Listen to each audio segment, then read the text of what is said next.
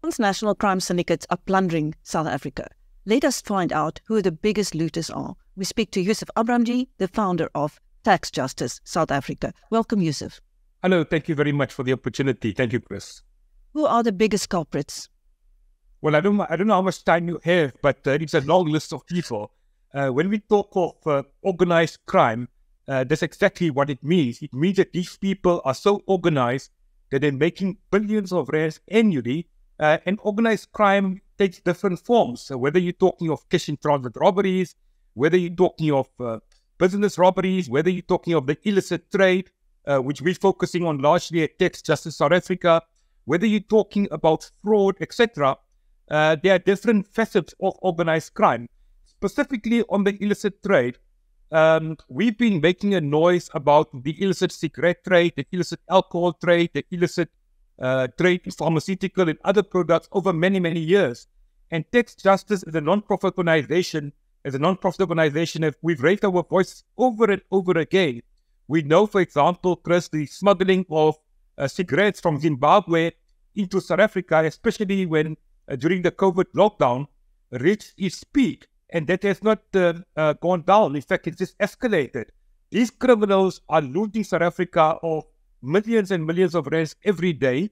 There's very little law enforcement. Our borders are a problem. And the money is going right in the pocket of these criminals. And we are really concerned. And we have made repeated calls on government, especially on the illicit cigarette trade, to say, when are you going to act?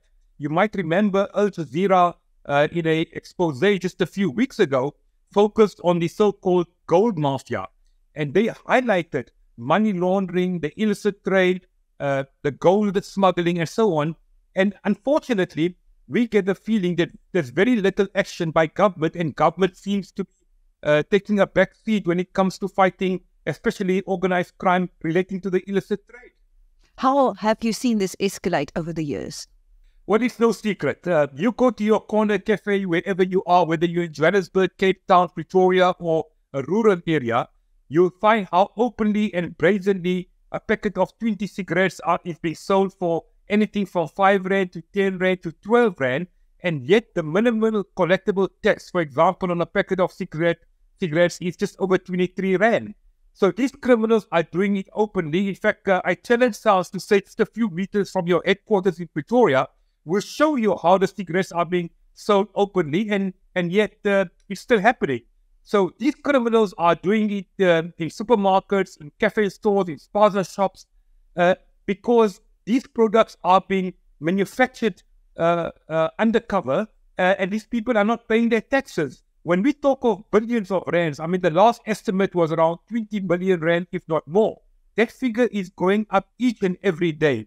And we have made repeated calls on government, specifically South African Revenue Service, to say, put mechanisms in place at, for example, the cigarette factories, CCTV cameras, and yet some of the manufacturers, and you can guess why, are opposing CCTV cameras. We say put a mechanism in place, have full-time inspectors, etc., and yet very little is being done. So as much as government claims that they are fighting the illicit trade, we need to see more action. And yes, there have been some inroad, there have been some strides made, but we firmly believe not enough. How could the new tobacco bill actually help illicit cigarette barons loot even more? Well, they're going to make them even richer. If you think that the illicit cigarette people involved within the trade are rich, let me assure you, when this new bill, if it becomes law, we are in serious trouble.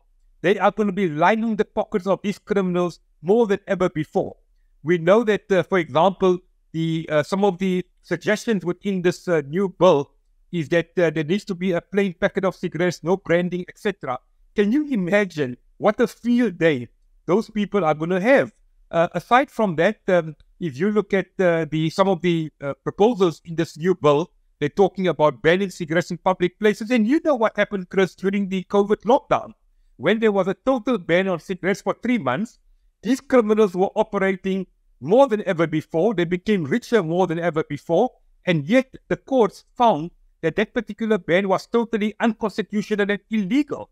And that is the truth. So I would like to see how this new bill will hold the constitutional test eventually, if our lawmakers decide that they're going to accept it. And I'm sure that within the lawmakers, there are people who are reasonable, people who have a clear mind to say that you cannot simply push this bill through with all the many issues that they have raised. For example, if you break some of the laws, you could go to jail for up to 15 years. Now, I mean, where do you see that ever happening? It's really totally ridiculous, and we believe this bill will have major impact on the illicit cigarette trade and those people involved with this trade who continue to run amok in our country. So what can South Africans do to try and stop that bill? Well, I saw an advert in a Sunday newspaper yesterday. I think we need to raise our voices. I think civil society needs to stand up. I'm not a smoker, by the way, and I'm not fighting for the tobacco industry, but I think people that smoke, it's their right to smoke. They know the health hazards, and they need to raise their voices. If you are a smoker, for example, and you believe this bill is going to be to your disadvantage, raise your voice, sign petitions, let your local lawmakers know that you are against this particular bill. How do we ever allow a bill to become law if it's unconstitutional, if there are aspects in there that it appears some people are just pushing through for whatever political reasons there may be? We are in serious trouble. And we know that crime is a problem. We know that these criminals are running amok. We know that the crime statistics over and over show, Chris, what a high level of violent crime we have. White-collar crime is on the increase. Money laundering is going up by the day. These criminals are making money. And are we going to sit back and allow them to make more money? Surely not. I think time has now come for us as South Africans to raise our voices, to show our anger, and to show that we are opposed to this type of thing. When last did we see a big crime lord on trial? I mean, I can't remember. Can you, Yusuf? Well, a very good question. I think a lot of inroads have been made, but I think when it comes to the major kingpins involved in these industries, they are continuing to make money. The runners are being arrested, in the same with the illicit cigarette trade. The guy who drives the truck for his masters, he gets arrested, he gets a jail term or he gets a fine. We know at cash in transit robberies, for example, the guys involved on the ground simply get arrested. But when it comes to the kingpins, they continue to enjoy their freedom. And that is the problem. You might remember years ago when we had the SS forfeiture unit, they made great strides when Willie Hofmeyer was in charge of that particular unit within the National Prosecuting Authority. But recently, we haven't even seen major seizures being made. On the gold mafia expose by Al Jazeera, President Ramaphosa told Parliament just a few weeks ago in response to a question from a parliamentarian that he promises action. Have we seen action? No, we know these things take time. We know it takes months. But surely government and the authorities, specifically the Revenue Service, the Reserve Bank and the police, were aware of this lawlessness years ago, long before Al Jazeera came with the expose.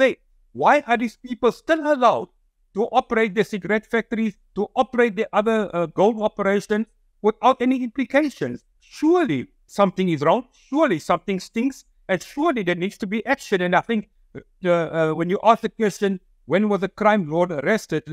Again, I think we need to look at that and ask the question, why are they still enjoying their freedom?